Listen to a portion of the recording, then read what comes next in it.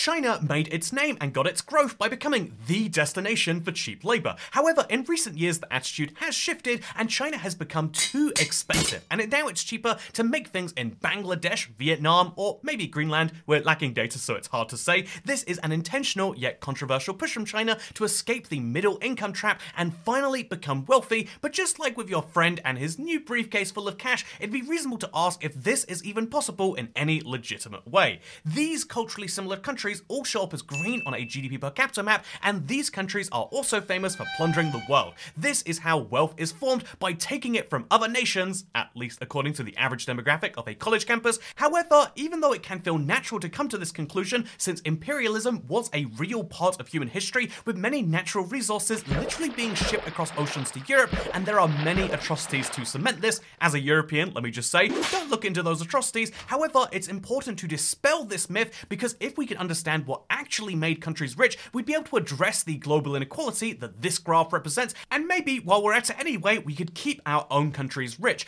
This seems like a better idea than simply self-flagellating over the idea we probably did something bad over 100 years ago, and so let's look at the plundering theory, aka the only way to get rich is to commit crimes and rob your neighbors. Historical GDP is not a perfect measure, and most estimates do have variability for obvious reasons, but even with a margin of error included, you can see back in 1820, all countries were poor per person. There is a gap that you can see, but whatever countries did to get rich happened somewhere closer to the modern age than to 1820, which is when countries were still actively plundering each other, slavery was booming in the Americas, and land was being stolen from native people en masse. In other words, crime was happening all of the time, but it wasn't making people drastically richer. In fact, the average person would frequently get sick without effective treatment, all sorts of foods weren't available for most of the year, and in fact, eating was enough of a struggle by itself. The global wealth inequality was much lower too, so it's not just that the rich people had everything. Indeed, rich people still had to use the bathroom in the street, maybe a small outhouse if they were very luxurious, and international travel was something that would take weeks out of your life, and to anyone, no matter how much money you had, basic modern day essentials that even the poorest have now were entirely unattainable, partially because lots of them hadn't been invented yet. That's right, the joy of leaving an angry YouTube comment and trying to upset someone on the internet was just an impossible feat in the early 1820s, but what exactly was it that actually changed this then? Well, revolution. When you think of the biggest revolutions in history, the Bolsheviks or Maoists may come to mind, but the real biggest was not a political one, but rather an economic. For all but 200 years of human history, we've been required to spend huge amounts of time growing food, creating clothes, and manufacturing everything else by hand. We spend much more time at the crafting table than the loom or the book and quill. The Industrial Revolution is when the machines took over, and looking at the wealth divide in Europe, it's clear which countries industrialized first, because there's this perfect wave of green to yellow to red as you go from West to Eastern Europe, perfectly matching the spread of the Industrial Revolution, except for Portugal, which is Eastern Europe, but it perfectly matches the spread, and so it gives you a very clear answer to point to, which is that, yeah, I guess over here they hadn't industrialized when these places had been industrialized for 40 plus years. All of Europe industrialized before most of the rest of the world, but still, you might be questioning, why would the Russian people not be industrializing when it's such a key part of success that is clearly happening in the rest of the continent? And the answer is generally given to be that the ruling class in Russia at the time were much more concerned about having more control over the farming peasants of the country with their sickles than about bringing up their living standards so they could be in factories of hammers instead. And thank God there were no revolutions in Russia that would lead to the hammer and the sickle being combined, because then there'd be more atrocities that we'd have to not talk about in this video. But instead, you can say that even by the time of World War I and World War II, Russia, despite having a much larger land area than all of the other European powers put together, despite having a large population than any other European country, it was about on equal footings with its allies in both those wars, France and the United Kingdom, which is wild to say, but it's because they saw the number of people they had, their human capital, as just another resource. This is one of the depressing reasons why so many Russians died during World War II. They are the largest individual group, and it is one of the big kind of scars that it left on that country, being seen as disposable because it was just kind of treated so by the governments of the time. But the point to say is that to be productive on a per person basis, as opposed to just as a whole, one of the important things you need to do is improve the ability of each person. And so if we take a glance at this map it's GDP per capita and it's per region rather than per country, because this is savings, it's wealth, it's per country. It's easy to look at, but this is a much more granular view, and you can see that some areas industrialize much better than others, but you can also see some weird exceptions to the rule we mentioned earlier. Obviously, Italy and Spain can be explained by the fact that, like, well, actually, they were outside the wave of industrialization, and you can look at then at, like, Wales, for example, and say, well, they should be in that first wave. They're right here during the Industrial Revolution. How is Wales not incredibly wealthy? And instead, why is it that this random region of Scotland, northeast here, near Aberdeen, is wealthy? And the answer is why Wales is coal could perhaps... the answer why Wales is poor could perhaps be explained by coal. Wales is coal, you might even say.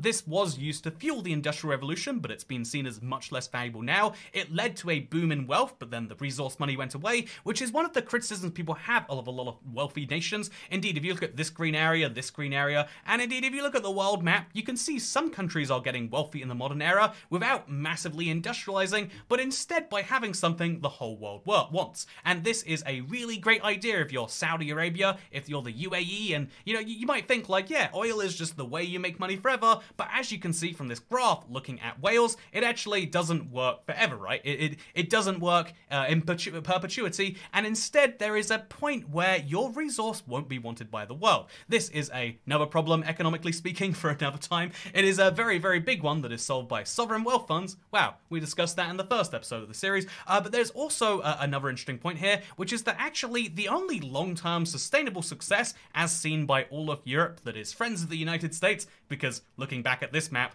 actually, one of the other things that really separates the green from the yellows and the reds are the fact that the United States is friends with these guys and gave them money to rebuild, and these people weren't allowed to take loans from the US because of these guys over there. And so really, if you look at them and then you look at Japan and South Korea, also given huge loans to rebuild after the war, actually that's how you become wealthy. It's not directly that you've got to steal from the world, it's that you've got to have a colony that had its own colonies and that they take from the world and then redistribute it. Being friends of the US is the only way to become wealthy, except there's obviously quite a few exceptions to that rule, i.e. countries that are very successful despite not necessarily being on great terms with the United States. There's one very big example that has a lot of Chinese people inside of it. I'm of course talking about Singapore, but first let's talk about Vietnam, which is an example where the US really doesn't like these guys. They're literally a communist country. They went to war with them and they had thousands of their soldiers killed in that war, and even though they lost it and should be very bitter right now,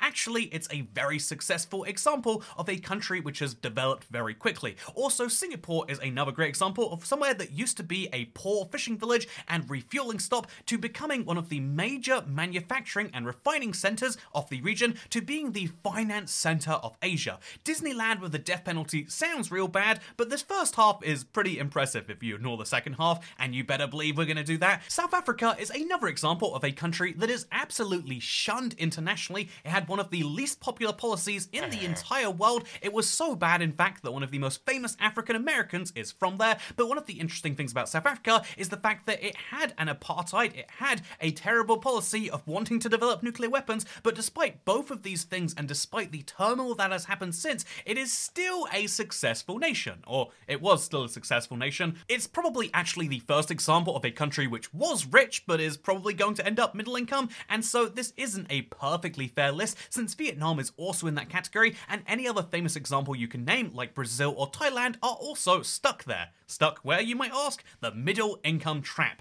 Moving a country out of poverty is fairly easy. Build some basic infrastructure, move people into cities, and get them to manufacture something, knowing that even if you pay triple the average salary for a worker, you're still paying less than the minimum wage in every nation you could compete with. At the point where all of your people are poor, offering them any amount of money on the global stage is a great deal, and as long as you have easy access to a port, this is a way out of international poverty that doesn't even require plundering oil or bald eagles. Moving from being a Congo to a Cambodia is easy in other words, but what is much harder is working your way from a Swaziland to a Switzerland, as it is something that countries are trying all of the time to varying degrees of success. This is because once you start participating in the global economy, you quickly start to be at the whims of companies, domestic and international, which have the exact opposite interests to you. While many nations have tried through policy preventing an emerging middle class from buying brand name jeans, phones, or financial services from abroad is surprisingly hard. Additionally, as a country gets richer and its average wages rise, it now struggles to improve living standards without being outcompeted by poorer nations on cost. This is the crux of the middle income trap, to have a workforce that is well paid and educated enough not to be the cheapest destination, but also not enough well paid or compensated to be the very best. China's biggest effort over the past few decades have been towards exactly this goal, escaping the middle income trap. But how do you do that? This is one of the least fortunate places to be in. It's analogous to having made your way out of poverty by getting a job in fast food, but being unable to break your way into the big league job that you really want. Although to follow that analogy even further, here is what it looks like for people. This is a graph from the Federal Reserve of Cleveland that breaks people down into their quintile of income, i.e. their income when broken down into 20% groups of the population. The richest 20% are the first quintile, the second richest are the second, and the poorest 20% are the fifth. This simple breakdown can be used to show that the majority of people end up in the same wealth bracket that they were born into, or at the very least the same income bracket. However, it also shows that a substantial number of people do slowly improve or downgrade their livelihood. 40% of third quintile people end up in the second or fourth quintile, and 41% of fourth quintile people end up in the third and fifth. There is a degree of stickiness, but it's still very possible to improve. The richest and poorest ends of the spectrum have the highest stickiness, and I suspect if this broke down into even more than just quintiles, you'd see this even higher at the richest and poorest ends of that. But in the middle, it tends to be most fluid, which is the opposite of how it works with countries. Because in 2013, the World Bank published a report stating that of the 101 middle income economies in 1960, only 13 became high income by 2008. This is a shocking statistic, with 13% of success in going from middle to upper income, which is less than what we see within the individual country of the United States you saw earlier. But the secret to success in high-income countries is usually the high concentration of skilled people in one area, which can explain much of the draw of Los Angeles for actors, London for finance people, or your mum's house for OnlyFans subscribers. But achieving this in a developing country can be very hard, as it takes a lot of time and, most importantly, investment. One of the tragic realities of growth is that investment is what is required to make the future better than today, but people are much happier with short-term consumption. They both have the same impact on net aggregate output, and so the rulers of a country can make hard decisions and improve infrastructure for the long term, but as they are elected on 5-year cycles, the benefits of short-term spending is felt by them, while the debt is felt by their successors. In the case of investments, it's the reverse. The long-term benefit is felt by their successor, whereas the short-term downsides and trade-offs in spending is felt by them. In effect, democracies have the same problem Imperial Russia had,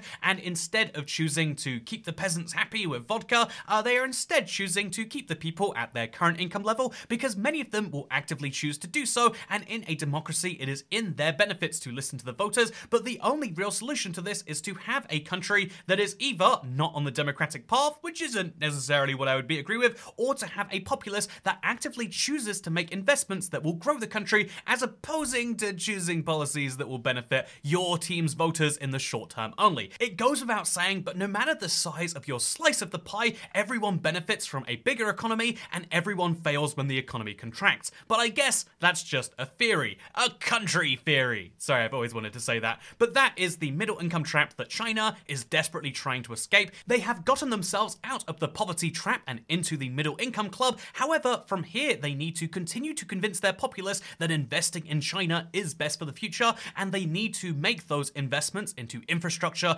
education, and everything else that is required for the country to succeed. This is something that requires opening up the economy, at least in every other developed country's case, or it requires them to be the very first country that can do so while being relatively closed off from the world. Which one is it going to be is something that is very hard to actually determine at this point, but that is China's plan to escape the middle income trap, and the only way to be sure of whether they succeed is looking at the next 20 to 30 years. For now, I hope you've enjoyed the second episode of How Countries Work, and do consider subscribing, because as opposed to my usual videos where second channel don't care, these do take a lot of work, and do say thank you to Naito too if you've been enjoying these, because this has been How Countries Work episode 2, and I look forward to seeing you in a couple of weeks for episode 3. Goodbye.